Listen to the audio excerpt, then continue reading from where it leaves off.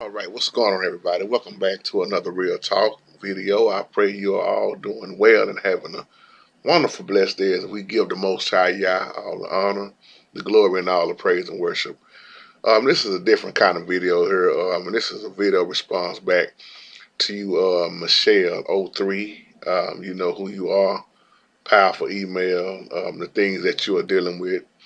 I could say going through with trying to get a house. You was looking at one of my older videos.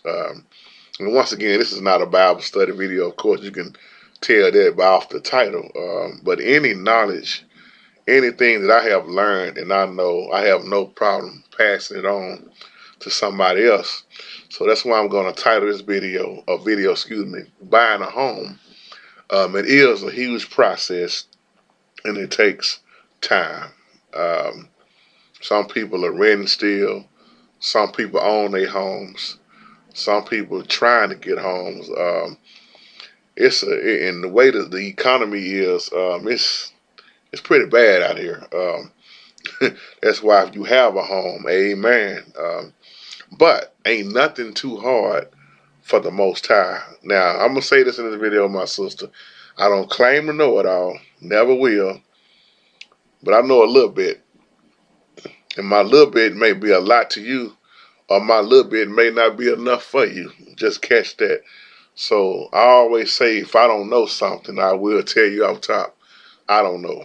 But some people can purchase house quicker than others. Some people just pay straight out cash and buy what they call like foreclosed homes.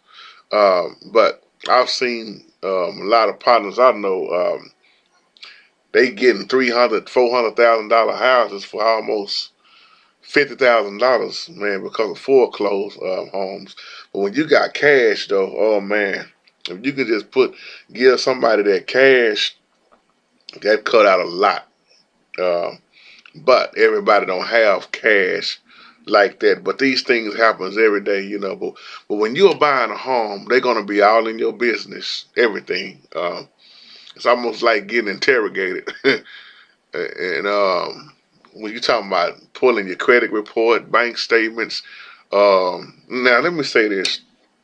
One thing I've learned, because we still going through all this, one thing I've learned that you really got to do is be stable. Stability is very important when you're trying to buy a house. I'm going to say it again. Stability, being a good steward, and stability is very important.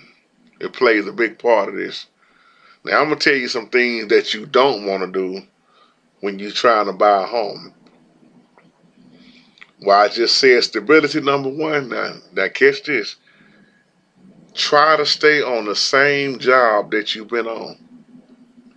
Don't hip hop, skip around, changing jobs because they looking at that also. Remember, they looking at stability. How long you been where you at? How long you been making what you make? You know, is it the same? They want to see consistency. You know, so if you switch jobs, that's gonna mess up a lot of things. Now, another thing you want to do is keep every one of your paycheck stubs. Keep every bank statement. I mean, be able to show all of this. You know, keep up with all that because they're gonna ask for it. And then another thing you got to be careful with. You can't keep letting people pull your credit report. Just let the lender that do it.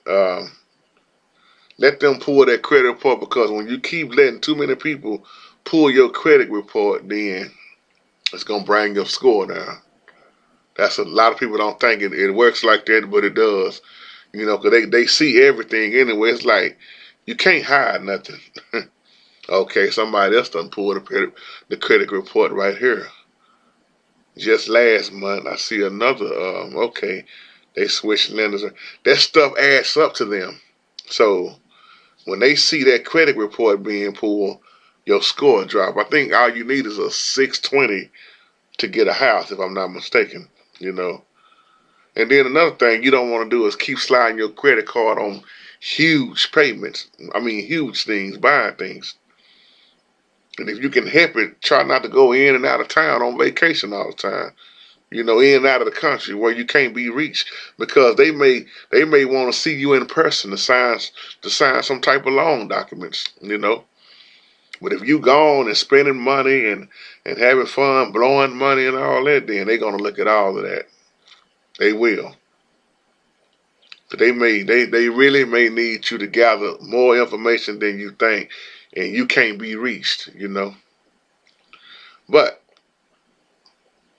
another thing I see a lot of people do, going out buying new cars.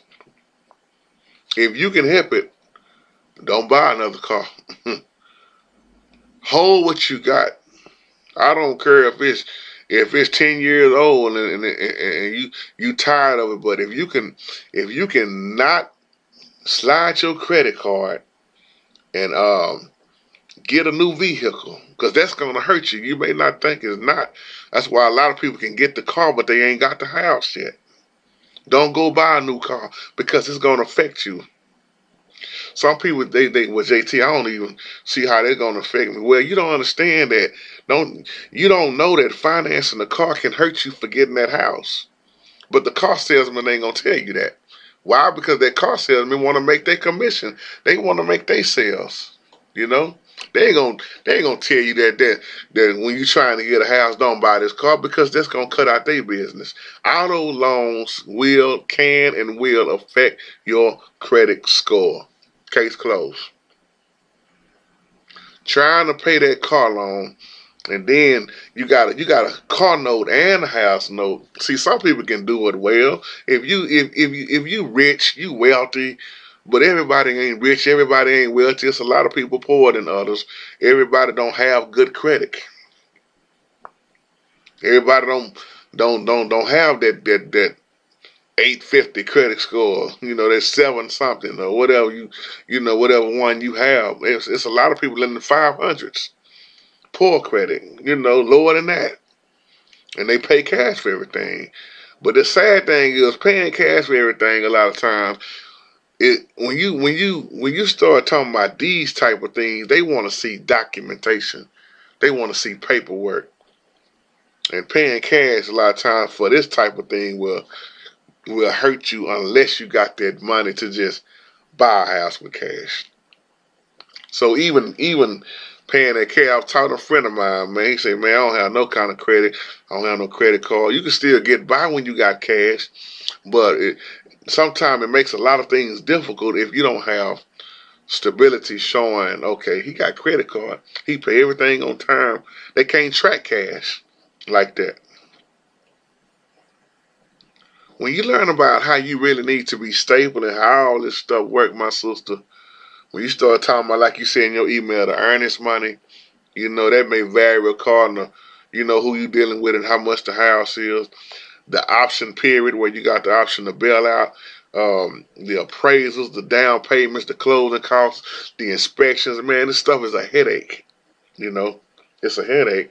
But I give a great shout out to my girl Laura Perez, and Andre, different lenders, and Marty, people that schooling me on this type of stuff. Pastor Louis E. Laurent, my big brother JT. I've learned so much. I feel like a real estate agent now because man, I've been learning so much over these last years or two, dealing with this stuff. Anybody know when it comes to getting a house, it ain't easy. You know, but once again, sister, I heard what you're saying about that credit card. But try your best not to make them large purchases with your credit card. Don't. The bottom line is don't incur new debt. Don't get in debt. You know. And what hurt a lot of people is when they keep moving their money around. See, that's gonna hurt you too. Don't keep moving your money around. You need to learn how to keep it in one place. They'll tell you to keep it in a liquid bank account. You know, try not to touch it. Let it just sit. You know, my big brother was schooling me on this a while back. Like you say, hey man, let me hold on to such an X amount of dollars. I'm gonna put it. Some may say an escrow account. I'm gonna just let it sit. And when the thing is, or some may use the term liquid bank account. And what that is, that's an account that allows cash to be withdrawn without the penalties. You know, but a lot of people don't put their money in accounts. They keep moving it around. You know, that's why it's good to also have a checking account. Most have a checking account and a savings account. You know, some may just have a savings account. Some got checking and save, and some people just keep their own money at the house. They hold. They don't trust a bank. So it's each to their own how you do it and what you do. You know, but if you can just let that money sit, and I know it's hard because a lot of times so many unexpected things come up in our lives. You know, well something happened to the car. You know, I got to get that fixed. Whatever it is that happened, you know, things happen, you know. And another thing that a lender will do, that lender got the power. What's the word I'm looking for? The lender, if they don't like what they see, they got the power to revoke a mortgage commitment when they see fit. So it's a lot to learn about these loans, these conventional loans, FHA loans. So many different loans out here, man. Balloon loans. I mean, you got to be careful because you will get caught up with the wrong stuff.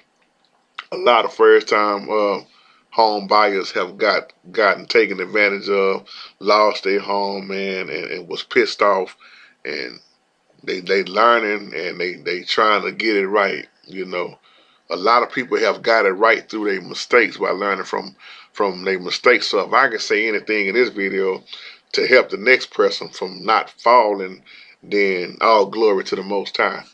So hope that could help you, and you have a wonderful, wonderful, blessed day. Y'all take care. Shalom.